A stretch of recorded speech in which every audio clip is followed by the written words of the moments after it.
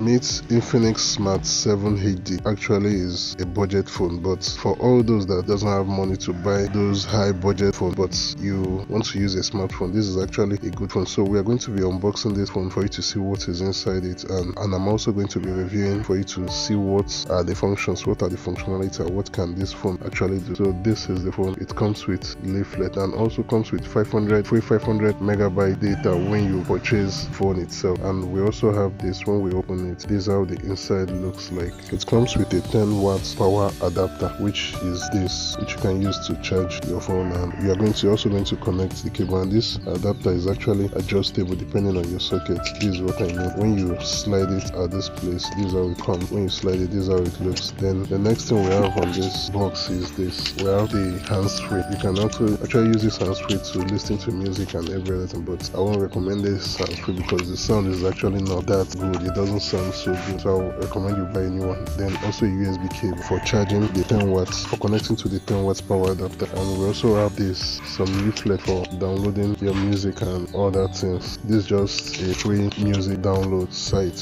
which you can use to download music to your phone and so many others. They are giving free music downloads. Then we also have this particular one, which is the SIM ejector. They use it to eject the SIM tray for you to be able to connect your SIM card into the phone. It comes with this transparent cover. But I think some people actually don't like the transparent cover that much. So if you are not okay with this transparent cover, you can actually get a different one out there. So that's actually everything that is in the box, you can see. So the next thing we're going to be doing is that we're going to be reviewing this Infinix Smart 7 HD. Now this is how the phone looks like. It looks very cute and it is going for 58,000 naira. That's the amount in which they sell it at present. I think this phone is actually okay if you're looking for a budget phone, and it comes with a USB Android charging system, and this is where the SIM tray is. You connect the SIM ejector to eject the SIM tray, then you can put your SIM inside. It also comes with a fingerprint which is at the back. There's something I like about this Infinix and Techno smartphone. When you're buying it, you already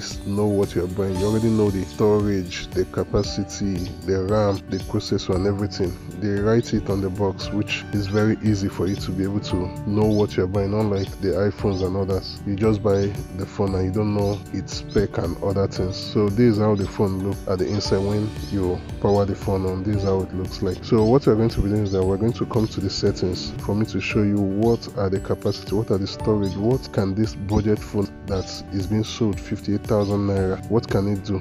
So for the RAM, this one comes with 2 gig RAM with 2 gig expandable RAM memory, and the storage capacity of this phone is 64 gig inbuilt storage, and it uses 2 nano SIM with 1 SD card, which simply means you can also use an SD card on this phone. For the battery, this phone comes with 5000 milliamp power storage on it, which simply means the battery stays longer compared to some of the old phones in which you get, and this phone is actually a budget phone. One thing I actually forgot is that this phone was launched in the year 2023 April precisely, and since then this phone has been selling and I think mainly the reason why it's selling is because of the price. The price is really good for those that doesn't have money to afford those expensive phones. They can actually afford this one. And another thing you need to know about this phone is that this phone supports 3G and 4G network, but it doesn't support 5G network. So if you're thinking of getting a 5G phone, if you're thinking of getting a phone that supports 5G services, it's actually not this phone. The broadband of this phone ends in 4G. And last but not the least, this phone camera comes with